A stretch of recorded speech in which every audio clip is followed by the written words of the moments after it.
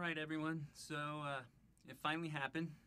Um, about in March, around my birthday, I ordered my first professional drum kit, and it finally came yesterday on 4th of July, which was cool. It's my brand new DW Collector's Series drum kit. I'll give you a little background on why I chose DW and why this is just such a big deal for me. So about 1998, when I was about 10 years old, I remember getting my dad and mom getting me and my brother Kiss Psycho Circus for Christmas, I believe. I think it was Christmas, maybe birthday, and it was probably birthday. Um, we got like the magazines and stuff that Kiss was putting out to promote it and all that, and there was a big ass poster in the magazine and all these pictures of Peter Criss with his new DW kit. It was like some crazy zebra sparkle striped kind of thing, but they looked so cool. And ever since then, I've always like loved DW drums. I saw Kiss in 2000 on the first farewell tour, and Peter Criss was using the DWs, and they sounded awesome. And around that same time, I was getting very, very big into Motley Crue. And to this day, Tommy Lee is still one of my all-time favorite drummers. And as everybody knows, he was one of the first really, really big DW guys. And I remember growing up seeing the pictures of his drum kits from Generation Swine and Greatest Hits tour, where he had kind of a Bonham set with a 26-inch bass drum. And he also had a 32-inch. He put it off to the side at that time. And there was a disco ball one he had, and the DWs, they just sounded amazing. And I vaguely remember, they were on Jay Leno in the late 90s, and he was playing that kit, and it was just so awesome looking and sounding. So that was the first of the DW stuff that I really started getting into. And I already had loved their pedals. My dad used the original DW 5000s and had one of the first double pedals of DW. So I was really already into all the DW stuff. I got a DW hi-hat stand for Christmas one year when I was 13 or 14, and it's the same one I still use today, the DW 5000. That just never needed another one. So yeah, over the years, seeing a lot of my favorite bands live. So Motley Crue in 2005, and he had the big DW kit with the red fur on it, and he had a 2632 like what I have now that I use. And that was probably the best drum set I ever heard live.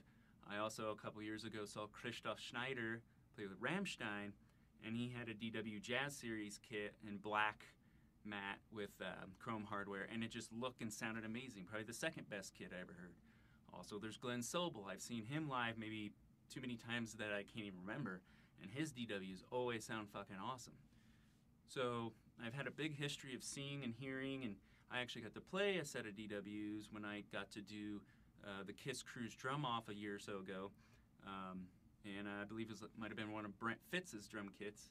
And that sounded awesome, played awesome, and I just always got to kind of play around with DW. And then finally, when I came timed, like, I really need to upgrade my kit, because the one I've been using is a Taiwanese-made, just Ludwig Accent series that I just kind of customized, put fake leather on it, and tried to make it look like the old 70s Black Panther drums of Ludwig.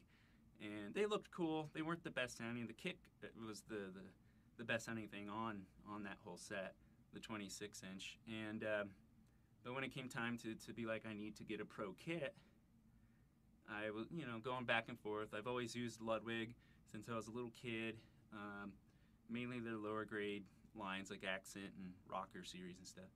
But I just kept coming back to DW because I've just from talking to other pro drummers and sound guys and stuff, that just DW seemed to be the way to go. The made in the USA, now owned by Roland, which is fine with me. And I was like, I'm gonna do it. I love the look, the round lugs, like the Camco styles from the 70s. They just look fantastic. I feel like they fit my personality and the image I'm trying to project with my look. And then the sound of the drums, they're kind of the standard of rock and roll right now. Actually, for the past maybe 30 35 years. Almost every other hard rock album, it's like a DW kit was in there being recorded. And so I decided to make the jump. So for around my birthday, went to Guitar Center, talked to my man, Caleb Fuller, who works there, one of my good friends, and we put in the quote. Got it back.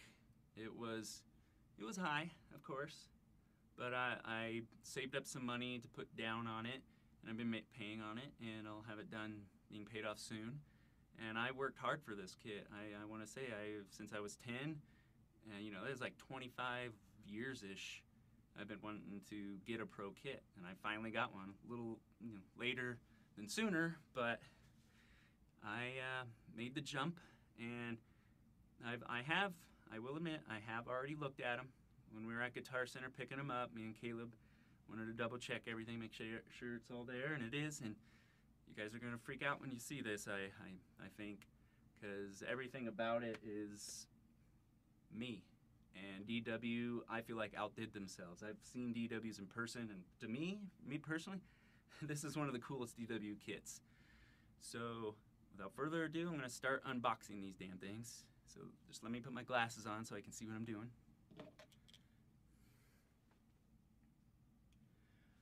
All right. So here, let me get the angle maybe a little better. So yeah, I got the DW boxes. There's a 26-inch. That'll be that's the 16, 18, 14 in the snare. So let's start going through these. All right, get out my DW drum throne that my wife got me for my birthday a long time ago. I think we'll start with the snare. All right, I'll show it to y'all, and then I'll explain it to you. Box in a box.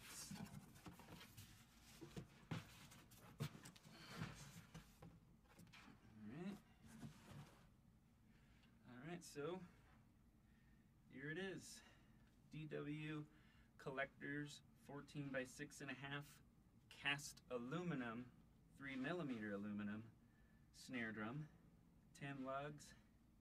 This thing is heavy, about 21 some odd pounds, with the wrinkle finish. And this is my dream snare.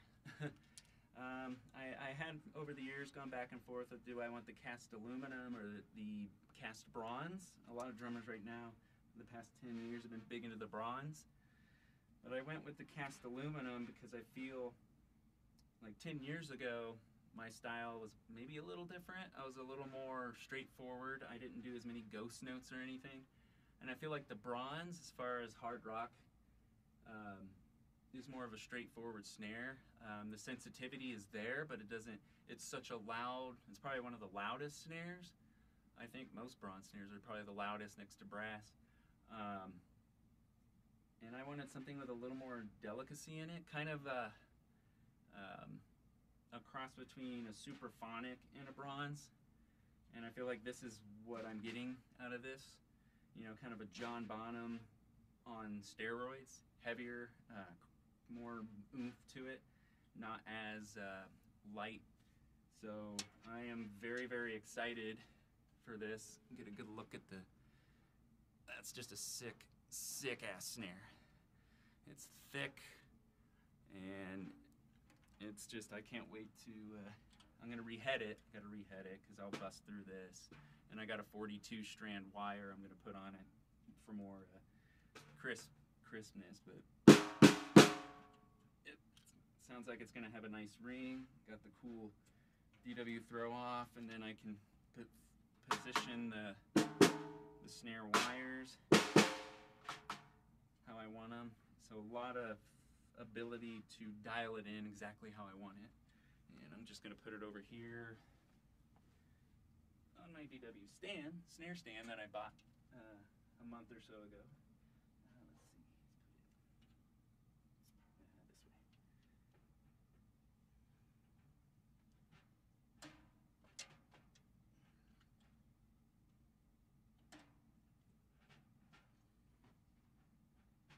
For now. All right, so that's the snare, and we'll start with the 14-inch floor tom. Okay.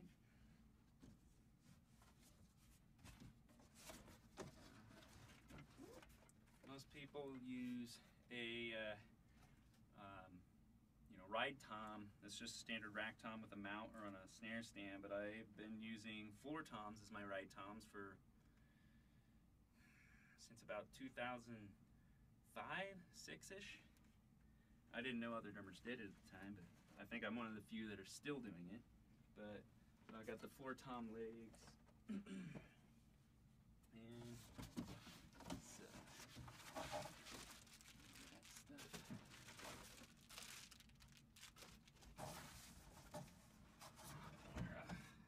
here's the first floor tom. It's a 14 by 12 depth, 14. I wanted that because I've been using 14 by 14, but I wanted just a little more of a tom sound rather than a floor tom sound. Get rid of a lot of the like hooting and stuff. This already sounds like it's going to tune up real well. I'm going to replace all the tom's heads with black dots to really get that old school oomph and tubbiness out of these and quickness. But yeah, I got the Darth Vader hard black satin lacquer, and it's cool because it even says it on the boxes, Darth Vader. Chrome hardware, because for me, I just believe black with chrome is just the look of rock and roll. The trend right now has been getting the black nickel hardware with like flat blacks and matte blacks, but I think the black satin, I chose that for one. It's called Darth Vader, so I'm a big Star Wars guy. But two, it'll lighten up, like you can see the light shines on it, but it just still looks black. Sometimes they kind of turn out a little on stage or in a drum room or record. It looks like it turns gray almost, or it starts reflecting colors too much. I wanted something that just always looks black, and the chrome hardware just keeps the size and the look that it's there. It doesn't just turn into a big blur like a lot of black hardware tends to do. So yeah, 14 by 12. All the shells are collector series pure Michigan maple with the re-rings, and the inside of this just looks fantastic. I don't normally honestly like the look of inside the drums a lot of times, but you can't not like the look of that. It's an incredible build, and this color is just, it's Darth Vader black. So there's the 14 by 12 floor tom that's going to go in the very front of the drums. Get this out of the way. Move this up a little bit. All right, now let's see. This is the 16-inch floor tom.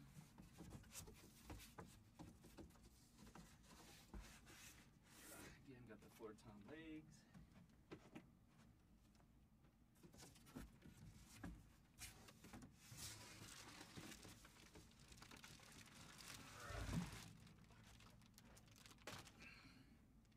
All right.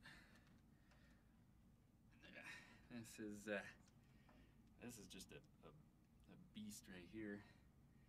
The 16-inch floor tom, black and chrome. And the cool thing that DW did for this that I didn't know they did until like they redid their website and put the sizes that they do is normally people will do a 16 by 16, classic John Bonham sizes, or 14 by 16, a little shallower, a little quicker. It was cool because I was able to get a 15 by 16 inch. So the 15-inch depth, kind of right there in the middle. I sit low so I don't, the 16 by 16s kind of get a little too low in there and the sound travels up and down. But I was afraid with a 14 depth, it'd just be too quick, and going around the toms, it just feel weird because I still want that kind of fluffiness low end when I'm riding on that floor tom. So having a 15 by 16, I feel like it's going to be right where I want it. And so I'm really, really stoked to hear this one. definitely. And again, you know, Darth Vader black, chrome, that wood in there, it's gonna look awesome with black dots. And at some point I'll replace the Rezo heads with black dots too. I just like the way that sounds and how that looks. I know a lot of drummers in the 80s would do black dots on the top and the bottom, and I kind of like just matching on a lot of that stuff. This stuff.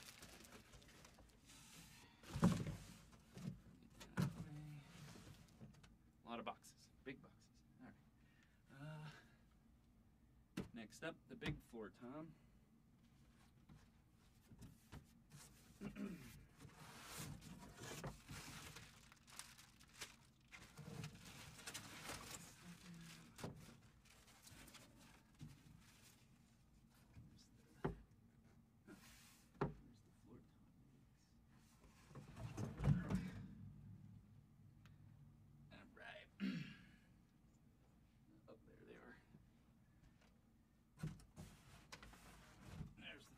Legs for that. Yeah. Here's the big ol' 18 by 16, the traditional big rock floor tom. Super stoked to hear this too, because I was never happy with my 18-inch Ludwig floor tom. I just never could get it to sound very good. And this one, I think with the re-rings and a black dot on here, like already like that, it sounds way better than my 18 Ludwig, the cheap one. And I can't wait to put a black dot on here and just really hear some really good controlled low end. And I do have to say, just looking at the finishes on these is just, it's like not gonna smudge or nothing. Like, fingerprints just gonna disappear. But even just holding this, hearing the low end resonance is just crazy. All right, now I gotta make room for the piece de la resistance, if you want to call it. Let me get these boxes out of the way.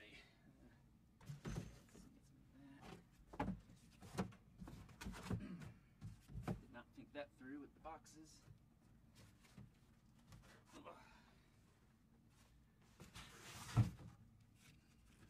Okay, here we go.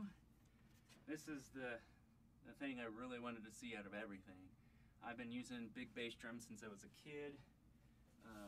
My dad used two 28-inch bass drums. I was using a single 28-inch bass drum for the longest time as a teenager. When I was younger, I would use just a 22, 24. But the taller I got, the more I was like, I gotta have a big bass drum. And being a big Tommy Lee fan and John Bonham fan, I had to. And this is what started to make me tear up a little bit in Guitar Center.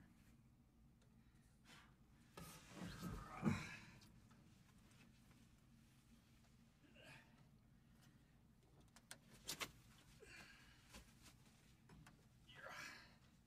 16 by 26-inch maple bass drum. Darth Vader matte black chrome hardware with blood red satin bass drum hoops. I was beyond stoked to see these hoops. I don't know if you can tell in the video, but you know, I got close to this color when I painted my Ludwigs, but this just is even more of what I wanted. I wanted something that was gonna look big, evil. Here, let me point that camera down. Wanted something that was big and evil looking, and being a big Star Wars fan, black and chrome, like, you know, Darth Vader and the red lightsaber look. But my dad, back in the day, he had a Slingerland drum kit. He painted kind of a satin black, and he had like cool red hoops like this. And I always just thought, that's like my look. That's the look of rock and roll again, black and red. And this blood red, just it's not too bright, not too dark. It's not candy apple. Doesn't look like a piece of candy.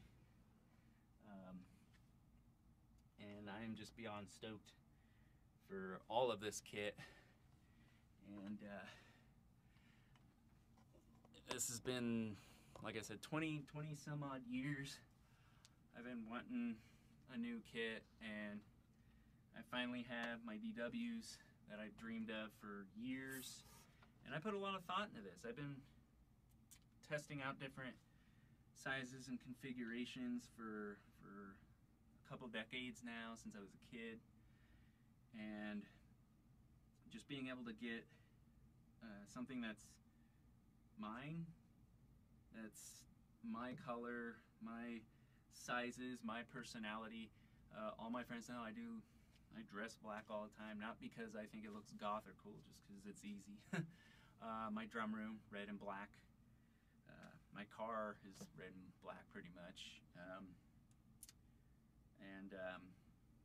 The big sizes just, I think, go along with the larger than life thing that I've wanted to project since I was a kid, seeing bands like Kiss, Motley Crue, and Alice Cooper. And this is a kit I feel like you could see on stage with Alice Cooper or something. And I will be pairing my 32-inch Ludwig marching bass drum with this. I'm not giving that up. The 32-inch bass drum is just part of my playing now. It feels weird without it. And it's got the red hoops, and the black should match decent enough until I can find something closer to this color to wrap it in. But I'm sure it'll work out fine. It's gonna look crazy wicked side by side. I'll definitely have to get some new bass drum heads at some point. The one that came with it, that should be good for now. I'm gonna get a controlled sound Power Stroke 3 at some point for it. And this came with the DW muffling pillows, but I'm not going to use those. I don't like using muffling. I like the big open sound. I hit hard enough, and the way I tune, I feel like it controls it enough. The recordings I've been posting with my Ludwigs, there's no muffling whatsoever in that. It's just a Power Stroke on the front and back, which I'll probably eventually replace this head with a Power Stroke. Front head, I'll probably do the black suede to keep with the matte look, and that way it's not glistening off of everything. But yeah, it's just my dream kit that I've wanted for decades, and I finally got it, and I busted my ass for it. And I know these days it's easy to see kids and stuff with like crazy drum kits that are very expensive, and you question like, how did they get that? And some of the drum companies seem to be pretty embracive of that, I guess. But I can always say I bought this. This is my kit. I didn't get any help from the companies or managers or endorsers or social media people to get this kit. It was me ordering it. My friend Caleb, shout out to him at Guitar Center for really helping me through this process.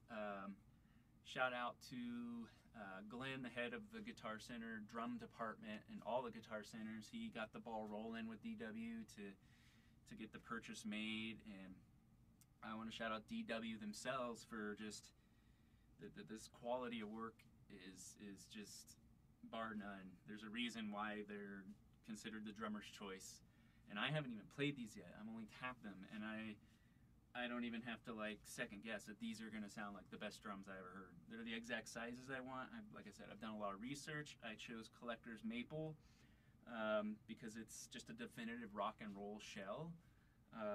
It's got the re-rings, gives it a little more control and reels it in just like a vintage drum, but still has the big powerful openness. And so many of the recordings that you hear of DWs were Collector's Maples.